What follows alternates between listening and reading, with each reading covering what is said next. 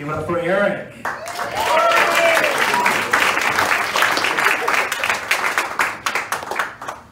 So I've spent 40 years of my life on the basketball court as a player, coach, and having refereed over 3,000 basketball games. Now, having spent that much time on the hardwood, it allows you to navigate the life of hard knocks. Whether it's a job interview, first date, or speaking here at Ignite, everything is sales. It doesn't matter if you're selling a call on the courts or selling yourself in court. It's all about persuasion. Now, the best advice I ever got on persuasion was from a state final official. He said, Eric, watch your mojo. The vibe that you're giving out. First impressions are formed in as little as 1/10 of a second. Quicker than a Kardashian wedding. Now, part of the vibe is knowing they ain't gotta be perfect. So when I wore the stripes, I thought everything was black and white. It was all wrong or all right. But as we now know, there are more than 50 shades of gray. So, in the words of my 8-year-old son, spaghetti happens. The greatness of life. We can't let it stick.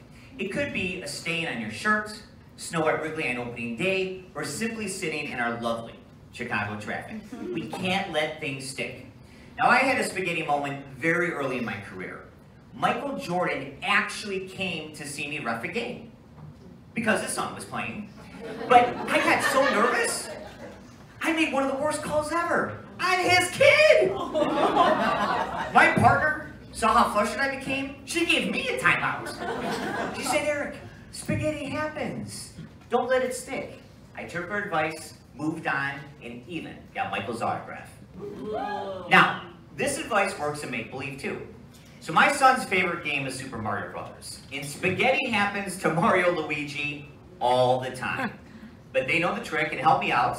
They just keep moving, don't think about it, and don't let things stick. Thank you. Einstein, he's best known for relativity. But he agrees too when he says that a person who never made a mistake never tried anything new. Mistakes are part of our growth and learning in life. And even the best of the best make mistakes. Anyone remember the NFC Championship game from last year? Oh yeah. 3 refs missed that call. Now, Saints fans, here in Chicago, we feel your pain. We have the double doink. But at least our mistakes, they don't get replayed on social media. That blunder was replayed well over 1 million times. To err is human. It's better to judge people on their best moments, not their worst. So I used to have a constant need to be right. I think that's one of the reasons why I got into reffing to begin with. But have you ever noticed that it's very difficult to change someone else's mind? I'll give you an example. Put 2 people in a room together that don't agree, and watch each of them try and change the other person's mind. It's not gonna happen. You're gonna get better fireworks here than you will at Navy Pier. Now, on close calls, I used to push on others why I was right, because I was super ref. But an interesting thing happened. I noticed that the more I pushed on others, the more they pushed back on me. And I realized that I can get much farther with people when I saw their point of view, validated their opinion, and saw what they saw.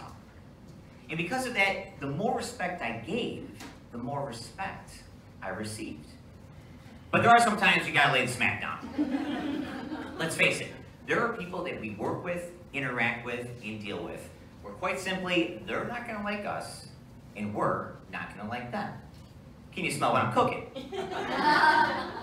Now, imagine being in a room with these people.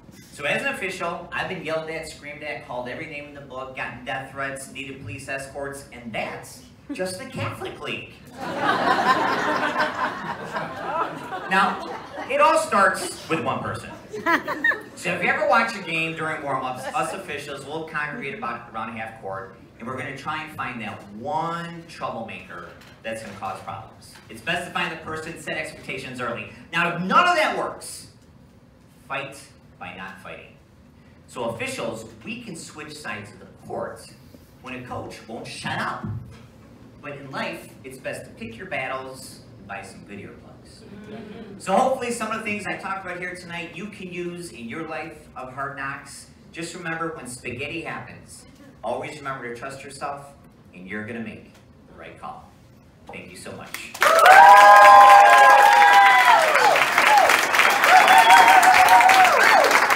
One more time.